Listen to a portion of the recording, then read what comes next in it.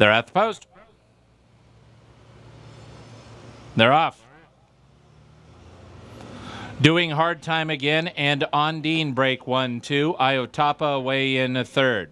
Then Ciao Bella Luna, who was between horses at the start and shuffled back just a bit, and the early trailer is Unbridled We. Doinghardtimeagain is the leader to the backstretch. She's doing it comfortably, a length and a quarter in front of Ondine in second.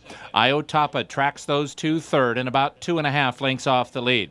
Ciao Bella Luna is 5 lengths behind her stablemate, the front-running favorite, and 5 lengths last to Unbridled We as they turn up the backstretch in the 68th Hollywood Oaks. Doinghardtimeagain is making it easy so far. She's 3/4 of a length in front of Ondine, who's just a bit closer in second, as is Iotapa 3 deep in third. Top 3 separated by 2 lengths. Ciao Bella Luna has 5 lengths to make up, and then it's 6 lengths last now to Unbridled We. There's a half mile left to run in the Oaks.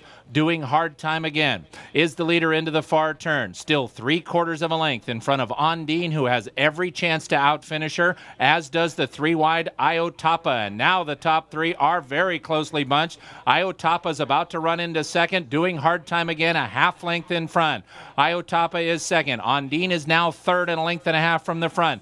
Ciao Bella Luna still has 5 to come. Unbridled We is the trailer. Doinghardtimeagain cuts the corner and leads. And now she's opened up a 2.5 length advantage. Iotapa absolutely all in. Ondine is third. Doinghardtimeagain is now 3.5 or 4 in front, and she's going to go all the way in the Hollywood Oaks. Doinghardtimeagain, Iotapa and Ondine.